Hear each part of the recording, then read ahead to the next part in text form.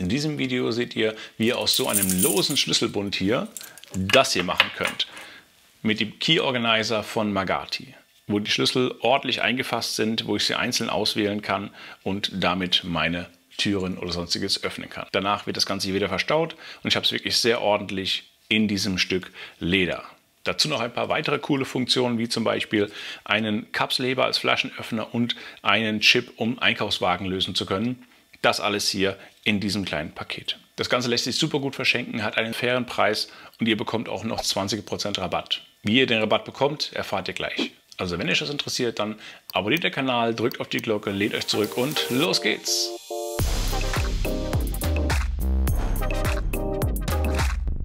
Ja, geliefert wird das Ganze hier in so einer kleinen schönen Verpackung. Hier machen wir es mal auf. Und man sieht es hier, das sieht schon mal gut aus. Mit einer kleinen Information, wie das Ganze funktioniert hier. Und auch dieser Einkaufswagen-Chip. Und dann schauen wir uns die Sachen mal an. Zum einen haben wir das Band selbst. Hier sehen wir noch die Distanzscheiben, die zwischen die Schlüssel kommen. Vielleicht kann man es besser erkennen. So. Und hier eben das Band. Ja, macht echt einen sehr wertigen Eindruck, wenn man es so in der Hand hat. Super, schauen wir uns gleich nochmal an. Das ist dann einmal der Flaschenöffner und eben hier der Teil, um es in den Einkaufswagen zu schieben. Auch sehr cool. Dann haben wir noch einen Schlüsselring dabei. Dann diesen Doppelkarabiner. In der Mitte, das kann man eben hier öffnen und schließen, um das Ganze gegen unbeabsichtigtes Öffnen zu sichern. Dann haben wir noch das hier. Da muss ich gleich mal nachschauen, was das ist. Sieht aus wie eine Öse, die ich hier rausklappen kann, um hier etwas dran zu hängen. Und die Schrauben bzw. dieser Bolzen, der dazwischen kommt, vermutlich genau in verschiedenen Längen, je nachdem wie viele Schlüssel ich hier unterbringen möchte. Und das alles hier in dieser kleinen Verpackung. Dazu habe ich noch einige Schlüssel vorbereitet, die wir hier benutzen können und schauen können, wie gut das Ganze hier reinpasst.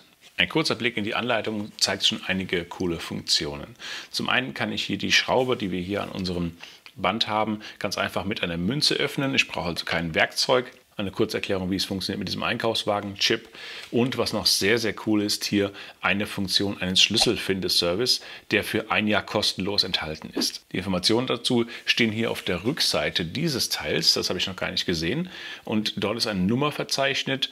Und ein Hinweis, lieber Finder, wenn du das findest, kannst du hier beim Hersteller bei Magati melden und diese bringen eben den Schlüssel zu dem Besitzer zurück. Aber da finde ich es ganz cool, dass dieser Schlüsselfindeservice hier für ein Jahr enthalten ist und dieser kann zum Preis laut Beschreibung von 4,99 € dann auch noch nachträglich verlängert werden. Aber eine sehr coole Idee. Ich habe zwar eigentlich immer jetzt einen AirTag hier an so einer stabilen Halterung, wo er auch wirklich nicht rausfallen kann am Schlüsselbund. Und das ist wirklich sehr cool. Den Link zu der Halterung packe ich euch auch mal unten in die Videobeschreibung. Damit sollte es ja nicht mehr passieren, dass der Schlüssel verloren geht. Aber so einen Finderservice zu haben, ist natürlich sehr, sehr cool. Gut, dann nehmen wir jetzt mal eine Münze, um das Ganze hier aufschrauben zu können. Auf der Rückseite mal schauen, was wir hier so haben. Hier ein 2-Cent-Stück. Das ist übrigens das Leder-Wallet, Slim-Wallet von Magati, also auch vom gleichen Hersteller mit so einem Kartenschiebesystem. Da habe ich auch schon ein Video zu gemacht. Falls euch das interessiert, verlinke ich euch das hier oben mal. Und jetzt schauen wir mal, wie viele Schlüssel wir hier reinbekommen. So, die Schraube ist schon locker, das heißt, den Rest kann ich hier mit den Fingern aufdrehen. So, und damit haben wir das Ganze auch schon geöffnet. Ich würde mal sagen, wir fangen mal hier mit unserem Einkaufswagen-Chip-Teil an. Und ich würde also sagen, auch hier legen wir einen Distanzring dazwischen.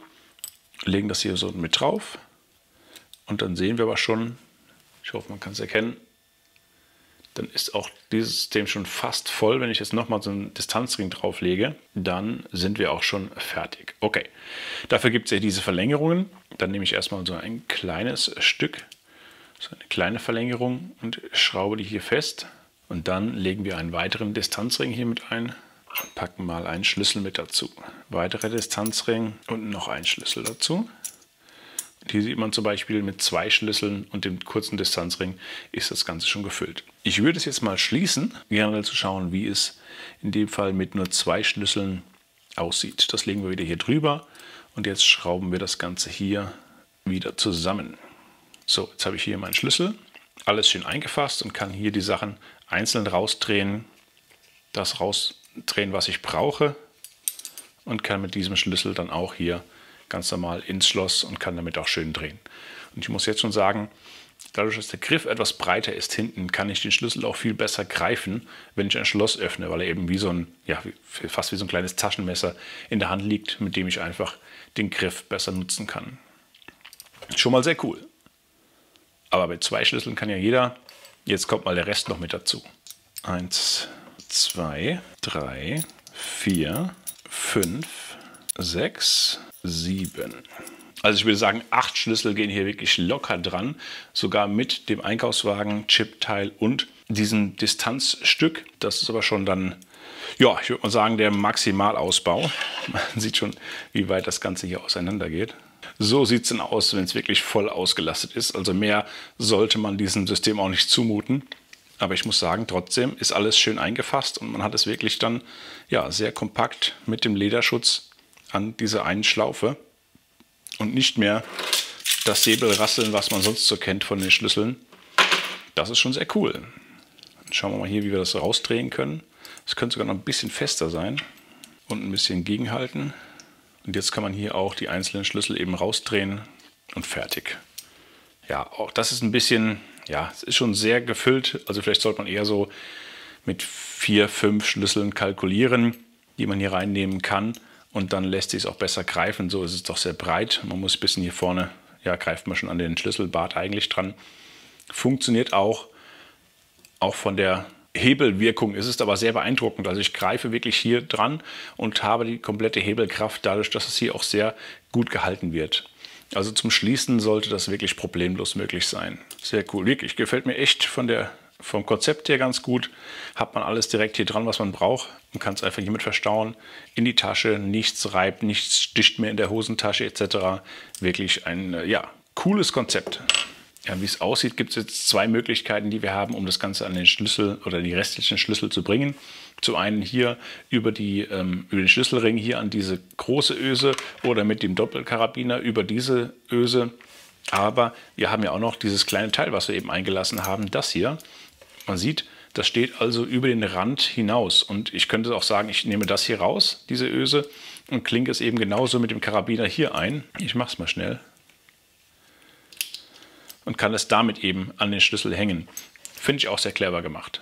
Falls ihr euch für diesen Key Organizer interessiert, den ihr vielleicht selbst nutzen möchtet oder verschenken möchtet, bekommt ihr von mir einen Rabattgutschein in Höhe von 20% Rabatt auf diesen Key Organizer. Den Link dazu und den Rabattcode findet ihr unten in der Videobeschreibung. Und wenn ihr Fragen hierzu habt, schreibt mir sie gerne unten in die Kommentare. Und auch wenn euch dieses Video gefallen oder geholfen hat, gebt mir gerne einen Daumen nach oben und abonniert auch den Kanal, um keines der weiteren Videos zu verpassen. Und dann sehen wir uns beim nächsten Video. Macht's gut!